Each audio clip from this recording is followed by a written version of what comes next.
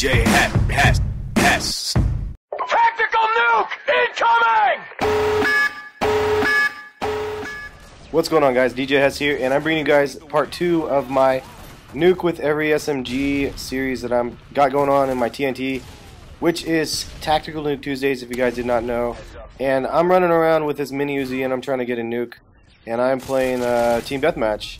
And I did not think that I'd be able to pull off getting a nuke in Team Deathmatch, and 2, ever getting a fucking nuke with this mini Uzi. Up close, obviously, the mini Uzi is a great gun. It's like effective. I mean, it has a good fire rate. The clip size is decent, but you can only get, like, if you get a triple kill with a fucking mini Uzi, like somebody probably should give you a hand job or something, because getting a triple spray with a fucking mini Uzi is not an easy thing to do. The bullets individually don't seem to do shit. You can see the recoil is all over the place. And distance, forget about it. I mean, really long distances, long lines of distance are no good, at least in my opinion. Now, I do switch to the PP right here, and I don't know why I decided to use that instead of the mini Uzi. Honestly, I think that the fucking PP2000 actually shoots longer lines than the fucking mini Uzi. But I wasn't using my Javelin at this point because I figured Javelin on Trailer Park is kind of a joke for me. I've gotten more nukes on Trailer Park than any other map at this point, and I can actually show you. I haven't posted it yet, but I will guarantee you how to get a nuke on Trailer Park, and I'll create that video soon. But basically, so I did not use the Javelin on this one because it would just be too easy. So I'm rushing around, and I throw it in my Harrier, and look at that, motherfucker shot down my shit already. And I would consider this a pretty badass game in my opinion. If you guys think it's a badass game, you guys can leave a thumbs up. But with a non-arrogance factor that I feel that I have, it's fun. It's nice to be able to say I think that was a good game, and I think this was a good game.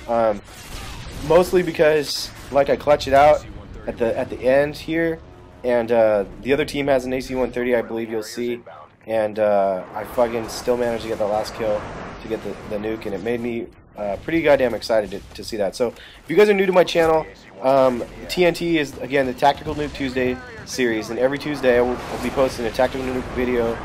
And man, I fucking stuttered my shit. It's hard to say Tactical Nuke, but motherfuck.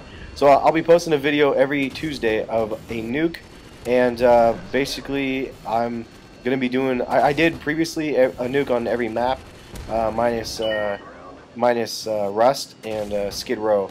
But Skid Row I had an old video, as I mentioned before, on my channel.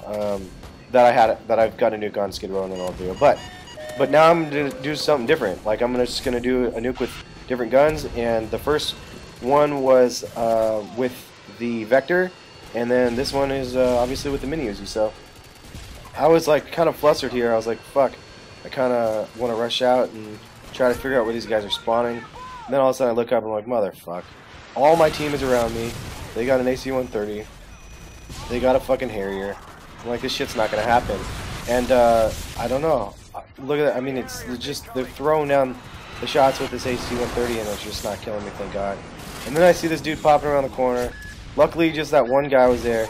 They were catching our score up. I ended up being able to pull this nuke, and I was super excited about it. So I believe this was a... I don't know if it was flawless or not. Did I fucking die or not? Let's see. And I know you guys are like, there's no such thing as a flawless nuke, you die. Yeah, so it was. The only death I got was the one I fucking gave myself, so that was pretty awesome.